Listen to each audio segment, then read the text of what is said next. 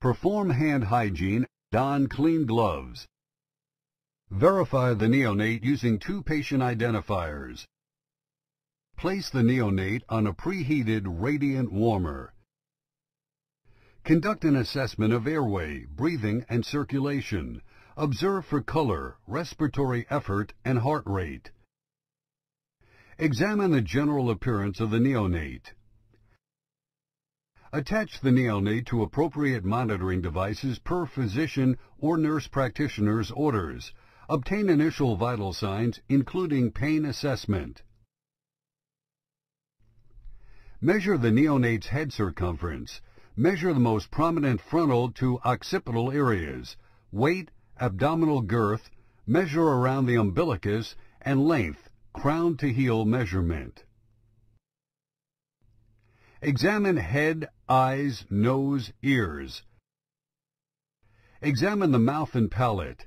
Insert a gloved finger in the mouth, checking the palate and the suck reflex at the same time. Examine the neck. Palpate clavicles to determine whether they are intact, and check arm movement and range of motion.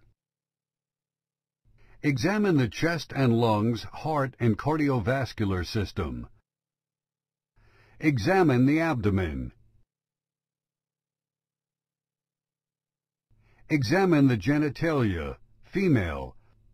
Observe the labia and clitoris. Check patency of the vagina. Examine the genitalia, male. Observe the penis for size, shape, appearance, and foreskin. Determine the position of the urinary meatus.